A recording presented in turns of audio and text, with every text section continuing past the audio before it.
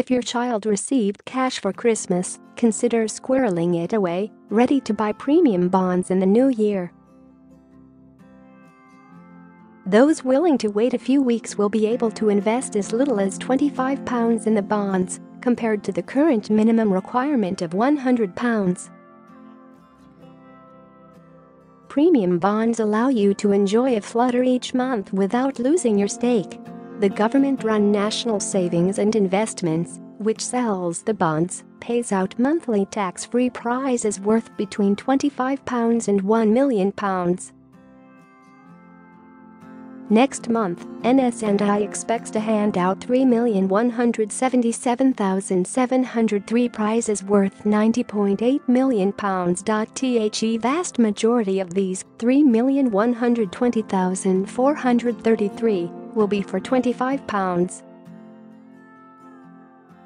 There are then £24,906 £50 and £100 prizes apiece, 5,451 at £500, 1,817 at £1,000, 101 at £5,000, 51 at £10,000, 21 at £25,000, 10 at £50,000, 5 at £100,000, and 2 £1 million jackpots. At the start of each month, winning numbers are generated by a machine known as ERNIE, electronic random number indicator equipment, which was invented by one of the team of World War II code breakers at Bletchley Park. In 1956, it took more than 100 days to complete a draw. Now, it happens in around 5 hours. Every £1 bond number has a 1 in 24,500 chance of winning a monthly prize. But, for the £1 million jackpot, the odds are much longer, at around 1 in 39 billion. When the first premium bond was sold on November 1, 1956, the minimum stake was £1, worth around £24. 97 in today's money. It crept up to £2 in 1972, around £26.93, and again to £5, £39. 95, 4 years later, before doubling to £10, £30 and 62 pence in July 1985. To curb costs, NS&I hiked the minimum stake to £100, £255. 36 for adults in the late 80s, and then for children in 1993.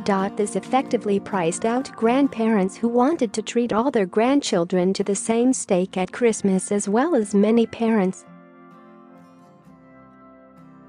However, next year, the minimum investment will be reduced to just £25. NS&I will not say exactly when this will happen, only that it will be before the end of March.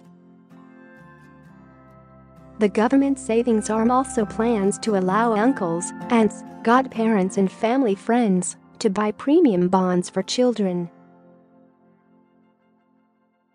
Currently, only parents, grandparents and legal guardians can purchase the bonds for under 16s. Ian Ackerley, Chief Executive of National Savings and Investments, says, "We are extending the opportunity for more people to save and trying to encourage a savings habit, especially among younger people."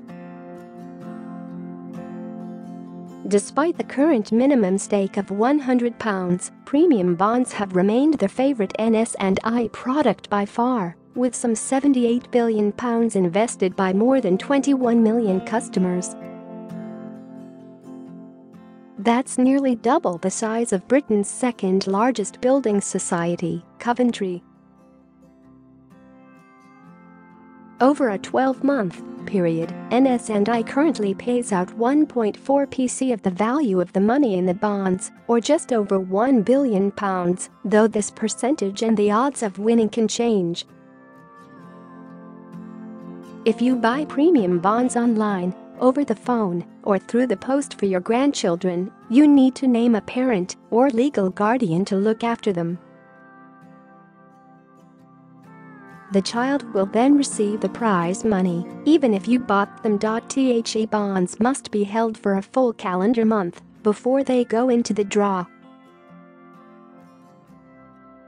So, bonds bought in January will go in from March. All money in the bonds is 100% guaranteed by HM Treasury.